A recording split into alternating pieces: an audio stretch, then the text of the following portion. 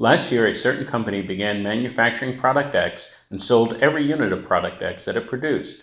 Last year, the company's total expenses for manufacturing product X were equal to $100,000 plus 5% of the company's total revenue from all units of product X sold. If the company made a profit on product X last year, did the company sell more than 21,000 units of product X last year?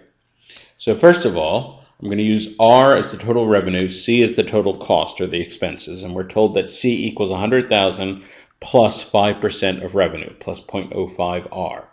Now, of course, profit, as always, equals revenue minus cost.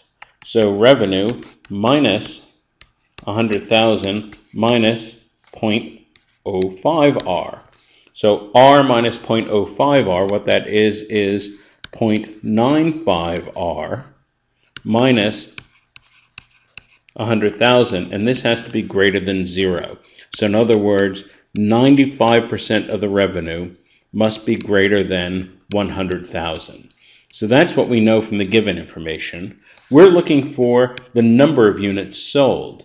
And notice that everything we're dealing with so far, total revenue, total cost, we'd need something about price or cost per unit or something like that to get down to the number of individual units. So we're kind of far away from what we need to know right now. Statement number 1 tells us that last year the total revenue from the sale of product X was greater than 110,000. So R is greater than 110,000. And we'd like to know how many units. Well, without the unit price, we have no idea. The unit price could be $2, in which case we sold over 50,000 units. Or the unit price could be $5,000, in which case we sold only 22 units. So without knowing the individual price, we can say absolutely nothing about the number of units sold. So statement number 1 by itself is simply insufficient. Statement number 2 tells us for each unit of product X sold last year, the company's revenue was $5. So that means that we sold N units, 5 times N equals the revenue.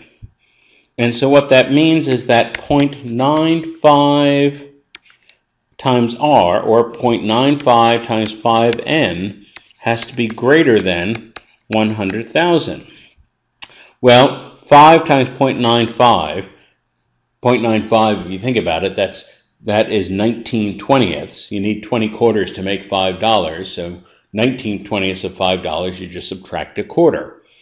And so 0.95 times 5 is 4.75 times N, and we know that this has to be greater than 100,000 in order to turn a profit. Well, it looks like here we might be faced with long division, but we can use a slight trick here.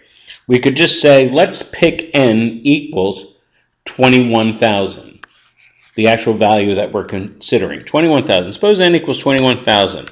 Well, then 4.75 times 21,000. Admittedly, you have to do a little multiplication out, but it turns out what this equals is 99,750.